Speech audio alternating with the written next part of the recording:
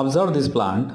The name of this plant species is Gliricidia sepium and it belongs to the Fabaceae plant family.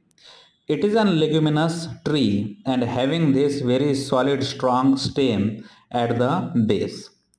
Now when it comes to its leaves, the leaves are pinnately compound leaves in which there is a centrally placed rachis and on both the sides we have leaflets.